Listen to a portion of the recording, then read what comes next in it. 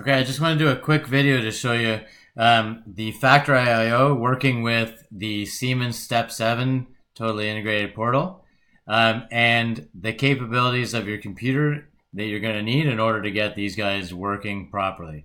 So let's take a look at my PC right now. So this is a brand new Surface Pro 4. It says 2016, but this is 2017. And this guy is a Core i7 processor. And it has 8 gigs of RAM, and we're working off of a 64-bit operating system with Windows 10, if I haven't mentioned this already. So 8 gigs of RAM, 64-bit operating system, Core i7 processor. And things are just holding on. By just holding on, we'll take a look at here. I'm just idling. I haven't even started my animation yet. And I'm using 31% of my memory, 31% of my CPU, and then 70% of my memory. If we take a look at the things that are really using the juice, factory I/O is, this guy, my Screencast-O-Matic, is using a decent amount of CPU. It's just my recording software.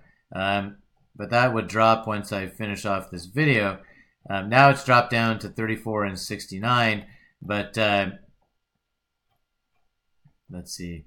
This Siemens automation portal is just screaming the memory there, because everything's on that program.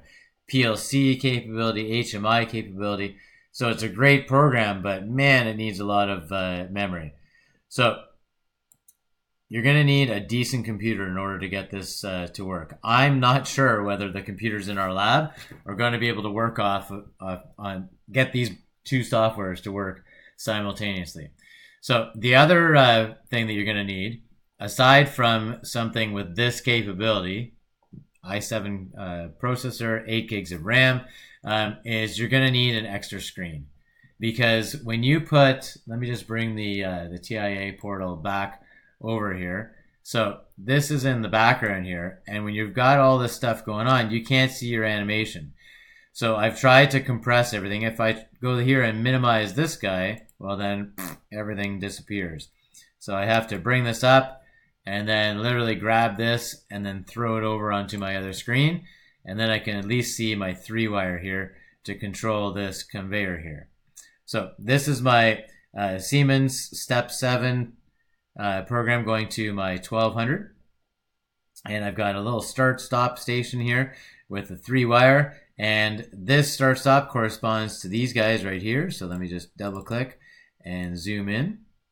Okay, so there's my stop-start station, and then let me bring up that 3-wire control again, and we'll just bring it over to where we're going to put that up here maybe. Okay, so you can see the limitation on how much you can actually see on your program. When you have 2 screens, it's mint, because you can do your animation on one, and then you can do your PLC program on the other one. So a decent computer and another screen is essential for this.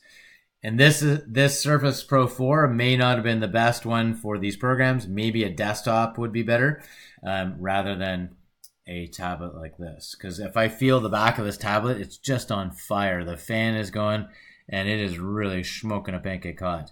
So in addition to these guys, I also have a browser open, because all the manuals for the factory I/O are online. So you'll most likely going to have your PLC program, your factory I/O, and the browser open at the same time, so you can walk through their tutorials. Okay, so let's look at the factory I/O, and what I need to do is I need to start talking to my PLC. And this is how easy it is. You just go to File, Drivers, and if you were using this Siemens Step 7 1200, you just click on this guy. It brings this up, and I'm already talking to it, so I'm just going to disconnect. I'm going to connect here, and you can see this, and then once you see the check mark here, you're now talking to your PLC. All of your inputs and outputs are already set for this pre-selected one that we're working on. And so now, if I bring this guy up, then we'll be able to see. Looks like the program is now telling my PLC that my normally closed stop is in fact closed, and I'm just waiting to hit my start push button.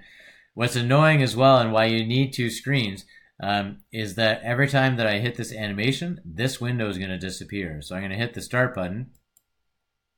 Oh, maybe let's turn it on, donkey.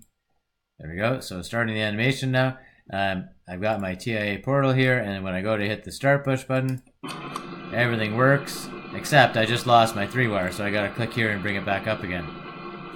Cool though, eh? You got this start-stop station. All I'm getting to do so far is just to move this conveyor just so I can, see the program actually working. When I hit the stop, this is gonna disappear, but I should be able to stop this conveyor. Cool, eh? Now again, it's just waiting for me to hit the start again. And so I got total control over my PLC, over these 2 push buttons here, controlling that 3-wire. So it's really cool. Still really excited to use this this program. Now that I'm using this animation, let's just double check. Right here again, 37% of the CPU, 69% memory. So it is just holding on with these 2 programs. Possibly with maybe the Tweedo Suite program, you would have a smaller program for your PLC, but you really need to have a decent computer to get these guys working. All right, guys, we'll end it there. Hopefully, I'll be able to figure out how to create some scenes of my own and build up something similar to this, and then do something a little bit more complicated than having a 3-wire controlling a conveyor. So keep going with the playlist. Hopefully, I'll have a few more videos very, very soon.